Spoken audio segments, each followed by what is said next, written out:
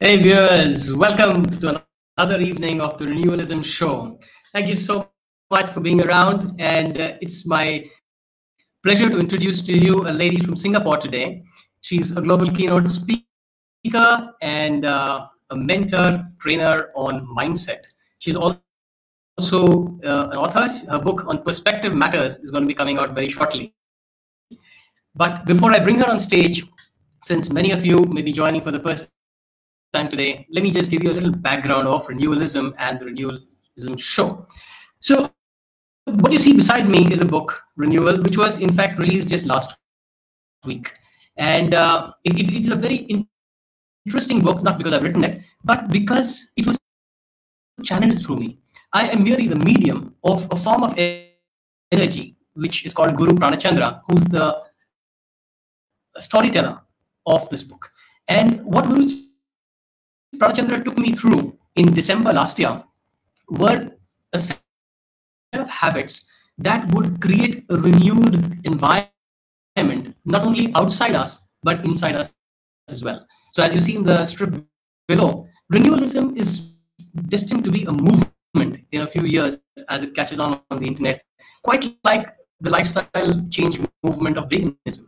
And in fact, much bigger than that, because here we're not talking about just animals, we're talking about ourselves, we're talking about our consciousness and small lifestyle changes that we can make, 30 habits in fact, which are going to renew us from inside, self-renewal, renew our relationships with friends, family, elders, children, the environment, the planet, and renew the systems we have grown to operate in and the conditioning that has come about in us on account of those systems, like the school system, like the medical system, like the operating system of offices. A lot of that incidentally has undergone a lot of change, if you noticed, in the last couple of months. And that change has been forced upon us. But now the way that we look at it, maybe cities would not need to exist because everybody can work online. Now, that could have been done anytime. Renewal and renewalism is a nudge in that direction of designing our preferred future. Because those are the habits that he talked of in December, documented them. And the reason I brought out this book now is because I couldn't wait for a formal publishing house and all that. I needed the book to be in your hands before our old habits kick in. So now that the lockdowns are closing and, or rather the world is opening up again, we want you to be at the cusp of this awareness and hop across to renewalism.com. It's where you can pick up a copy of the book or get more information, read a little of what's inside it, and you have Amazon links to the entire Amazon sites all over, so you can pick up a copy from anywhere. Just click there and you're on. Now, coming back to habits and why we have Rafia Sultana with us today. Because a lot of people think, and this is a mindset, that habits are difficult to create. Now, I have a different perspective on it. Guru Pranachandra has another perspective.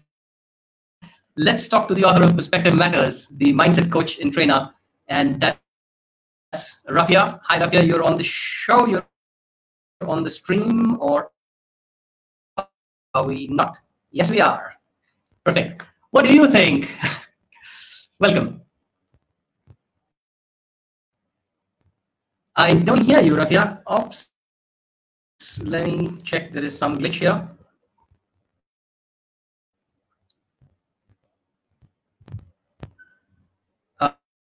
I think you will be fine again.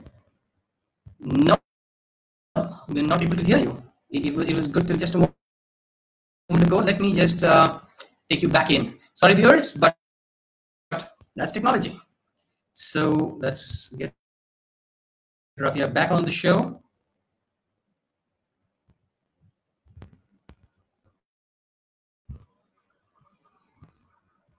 Are we good? Rafia, say something. No? Oops. All right. So I think a quick solution is if you log out and log in again. Meanwhile, let me take our viewers through some extracts of the book. Yeah. Can you hear me, Rafia? Are you able to hear me? Are you able to hear me?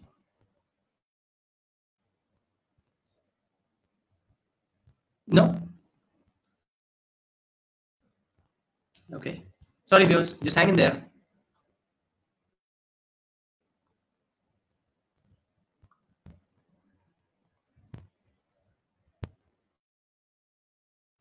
Okay, we brought you back on stream. Does that work now? No, you're not able to hear me. Okay, I will advise you to log back in.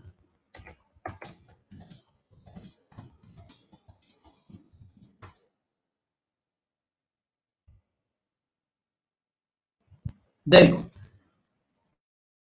So, Rafia, if you could just log. Okay, it seems my voice is cutting too. So, let's just.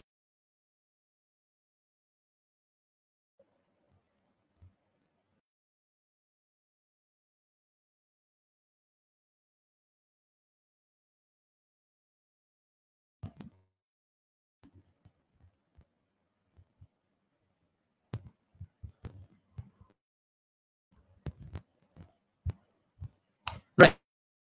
Are you able to hear me now? Viewers? Am I audible?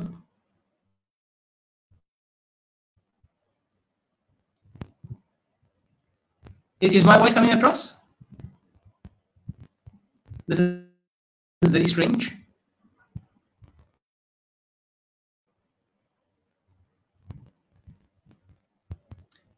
Just re-log in, Rafia. Meanwhile, I'll get my voice corrected.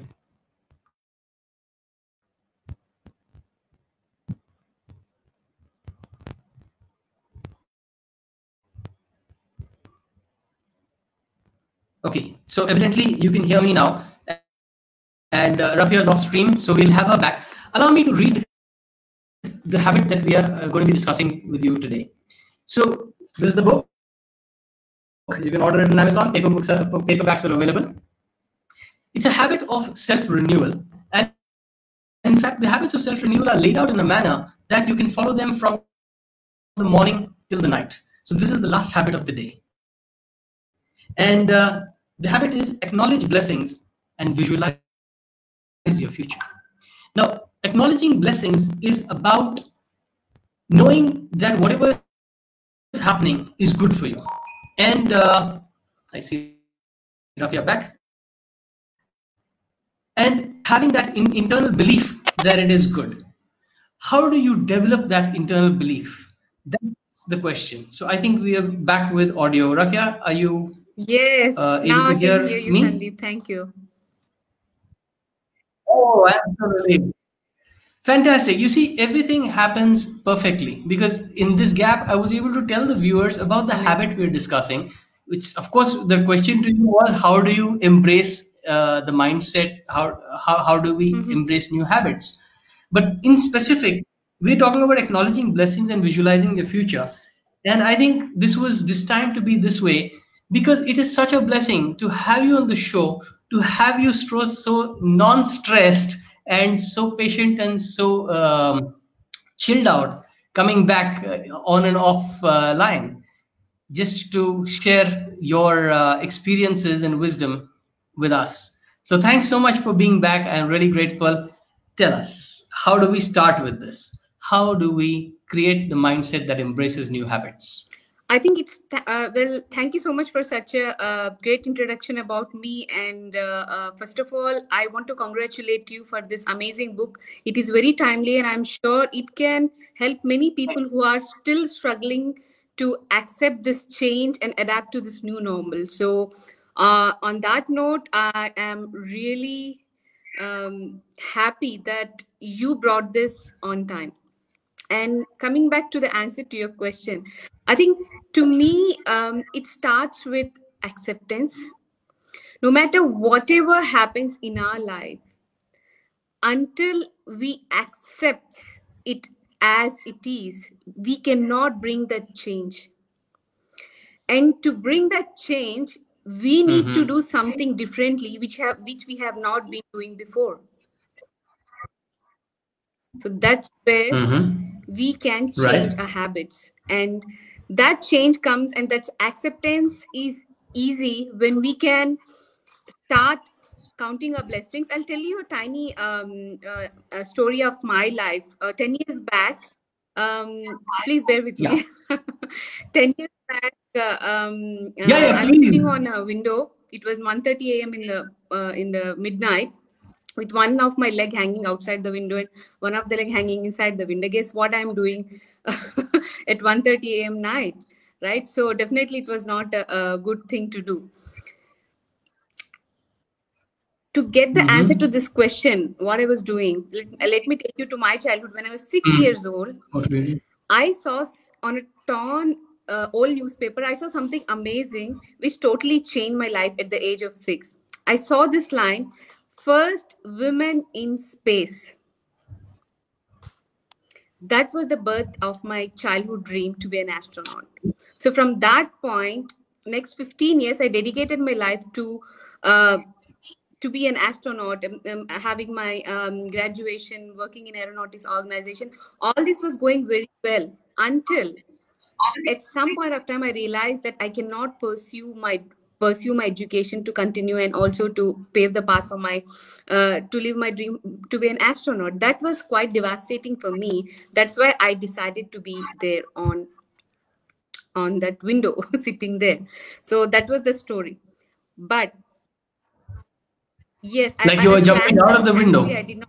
I'm here to share my story with you and inspire people, being a mindset coach, right? So that's the reason why I became a mindset coach. So Thankfully. what happened? 10 years fast forward from that point to that was my lowest point to this point is I applied an astronaut's perspective. I call it as an astronaut perspective because I named it after my dream. So the primary issue with me was I was not Wow. accepting this change. And all that I can see is thinking only about already that I lost. I was not thinking about already blessed with. Wow. Just Yeah. Just Wow. besides this dream, I had many more things in my life. I had a loving family. I had a health. I had opportunities. I had knowledge. I had my qualifications. If I want, I can start over anything that I want. But when my mind was completely covered with this darkness of ignorance, I cannot count my blessings. So, with my personal experience, I realized True. that it starts with acceptance, and then we slowly can change your habits based on what you want to achieve in your life. Wow. So just to take one step back on this acceptance, the first what you're starting to accept is that you Yes. are already blessed. That's the beginning Yeah. of your acceptance, you know. That's powerful. I think 10 years ago you have already Yes, of renewed course. I mean, my yourself, would you life, say? everything I started from the scratch because my life just before that event and after that event is totally different. I was in a technical field. Now, from past 10 years, I'm living in a place like Singapore, being a speaker, global keynote speaker, and mindset coach. And I have my training and consulting business in Singapore. All these changes happen because I accepted initially when I was in the darkness. So that mind shift happened because That you will I not be an accepted astronaut. first that there is much more Wow. in my life and I have to embrace it. Unless I embrace this, I cannot see the light. Awesome, Rafia. I did not know the details of your story. I did know you wanted to be an astronaut once, but just to connect with the readers, I'm going to read you this little Sure. piece in the box. Mm-hmm. You've read it, of course, Rafia. It says, "Unless you can use where you stand as a hard ground to jump from, you will never be able to leap anywhere." And Rafia's story epitomizes this line because she used the hard ground of family, health, and acknowledging what she's got to leap to where she's influencing people on a global scale. That's really awesome. Now, this brings me to another aspect of this habit where we're talking about visualization. Now, did you visualize yourself as all this happening? And if so, how does this process of visualization actually work? It worked well. I think before that event also I heard about visualization, but I really don't know what it is and how it works until I reached my rock bottom. As you say, like we have to make our ground stronger. So when I hit my ground, then only I realized that yes, I need to make my roots stronger first. Before take that leap of, even to be an astronaut, I need to make sure that I'm mentally, physically, and emotionally prepared to be who I want to be. Right. So yeah, it's very true that at that moment it was totally darkness. So if you ask me that, okay, did I visualize at that point? No, because I cannot see the light. I think visualization starts once we start counting our blessings, and once we accepting that we are already blessed with everything that it takes me to be who I am.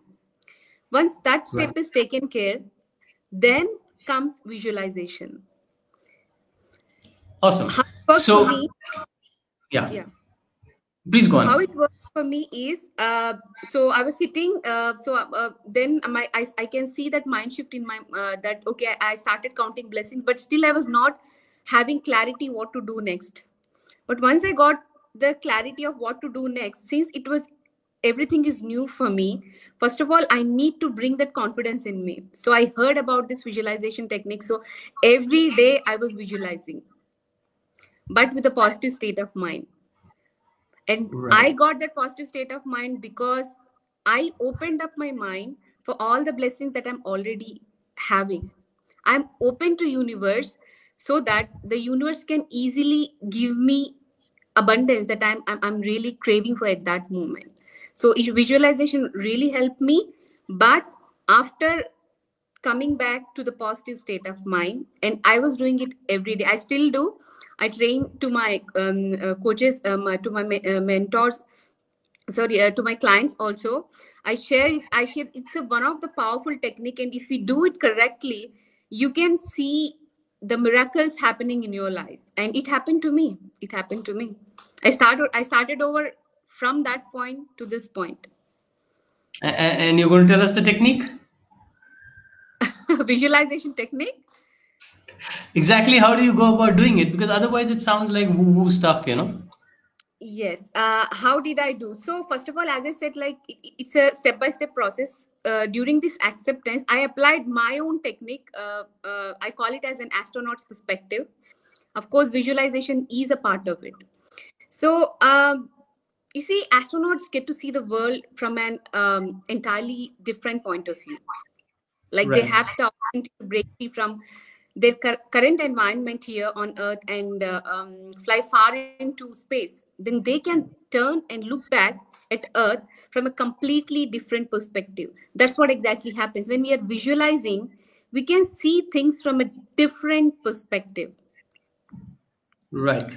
Right. right? And you see, the key to my transformation was unlocking this ability to take myself out of my current situation and view my world from an entirely different perspective, just as astronauts do. And how did I do? Through visualization. When I started visualization, I was not actually what I wanted to be. I was much lower level than what I wanted to be at that point. Right. In fact, not even having a clarity. Once I got the clarity, once I started visualization, but to visualize, I could be able to step out of that frame and visualize myself in a totally different frame. Correct. And it And it was, is a very different frame to be a global speaker versus being an astronaut in a yes, spaceship. It's hugely different. lost my dream, but I found my purpose. Now I can help many people. If being an astronaut, maybe I could have fulfilled only my dream, but being a coach and being a speaker, I'm impacting people globally. So Awesome. that's my Awesome. purpose. I'm so happy with what I'm doing. And visualization really helped me.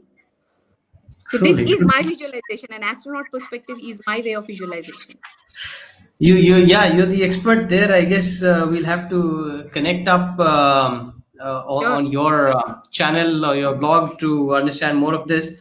sure. What is your blog? Uh, Rafia Sultana YouTube, you can find it. All right, Uh, there's not perfect. much of a content right now. I'm busy, but I'm planning to release more. Have my Instagram, the Growth Mindset Girl. You can find it The there. growth mindset girl. All right, Yeah. perfect. So Perspective Magazine. Instagram, the growth mindset girl. Yeah. Awesome. Now, I just thought I'd pick up the book again and refer to something which, again, as a mindset coach, you would have a different thought to that, and that is this concept of affirmations. Because Wow. often, when what Guru Pranachandra is recommending is that before you sleep, you affirm certain things, you make your plans and priorities for the next day to do list, you count your blessings, and like that. But Yeah. I find often people have a bottleneck in believing their own affirmation line because it doesn't sound Mm. like me. I'm not in Mm. that space. Mm. So, can you share with us some tips from your students how they break those kind of barriers? And meanwhile, viewers, if you have any questions for her, this is the time to put them in. I'm given a line here. Thanks, Rafia, for sharing your story. I think you coming across with that kind of authenticity that everybody seeks. So, tell us about affirmations now. Thank you. So affirmations, even from my personal experience, when I was also not believing in myself, uh, to my experience, and also with my personal experience and with my work experience, what I realized is uh, people underestimates their power. People underestimates uh, their potential. The moment they realize that they are much more than their pains, fears, it is easy for them to break these barriers. And primarily, the one thing, as you mentioned, they need to kill their ego. Oh, that's a big one. To You're kill their opening a ego. Pandora's box. Yes, you're right. I mean, there is no doubt about it. And in fact, Guru Pranachandra recommends a number of methods that one could use to first recognize the ego and then go about this process of killing it. Do you have any fast, quick solutions? To kill the ego? Yeah. Oh, change your perspectives. Try to look at people and even act exactly as they are. Do not create perceptions on your own without understanding. Just astronaut's perspective. Step out of that frame immediately and try to look from Awesome. both the parties. Step out of the frame. That's what I say. Step out of the frame immediately. Awesome. I will decipher that the way I have understood it, that your ego needs to feed on something, and what you have to realize is that your ego is feeding on your perspective of matters.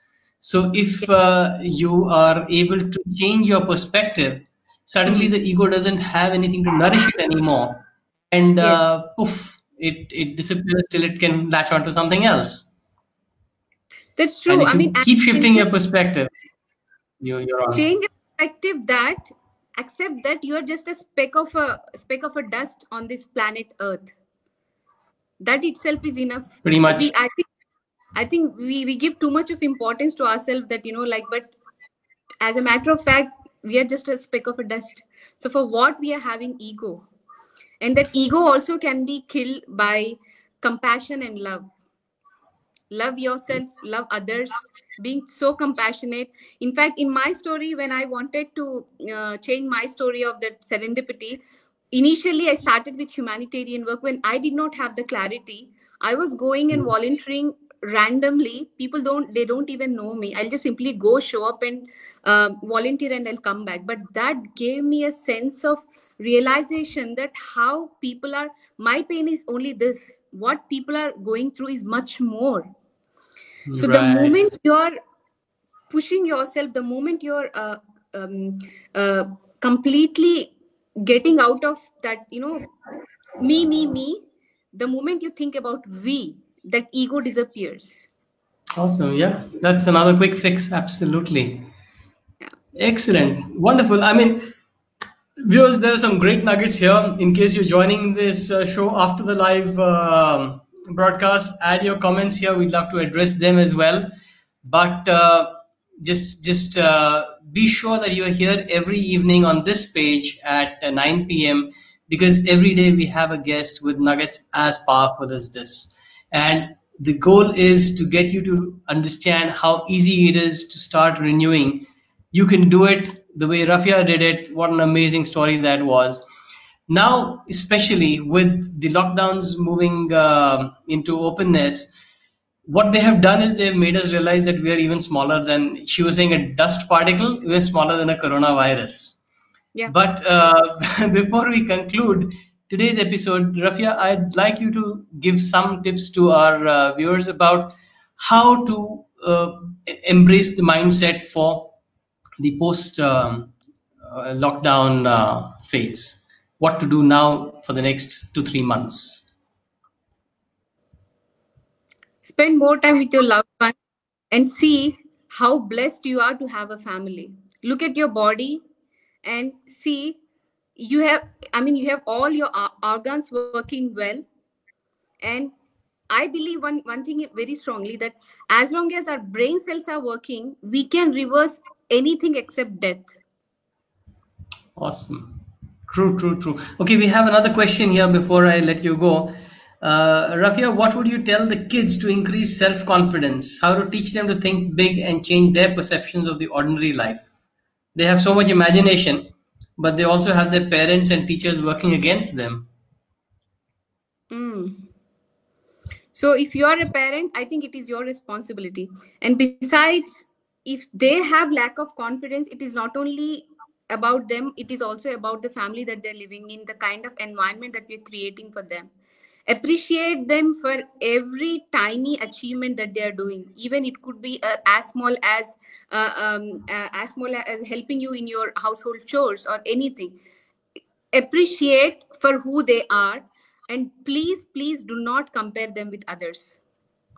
Give them tiny tasks, and after they achieve those tasks, appreciate them for doing for those tiny tasks. That's how they improve their confidence.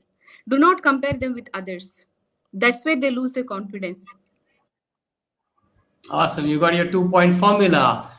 Make sure that you are recognizing small stuff and make sure that you're not comparing. Great, Yes. great going. Well, thank you so much, Rafia. That was absolutely awesome to have you on this show with us today.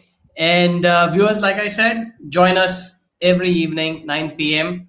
We're going to see you tomorrow with a gentleman from Dubai. And actually, we're going to continue to take a deeper dive on this subject of gratitude.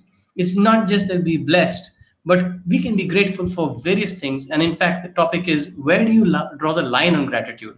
What can you be grateful for the coronavirus, even if you've directly been impacted? Talk about it tomorrow. We'll see you till then. Thank you. Have a Thanks, great evening. thanks for having me, Sandeep. Wonderful, Rafia. Thank you, everyone.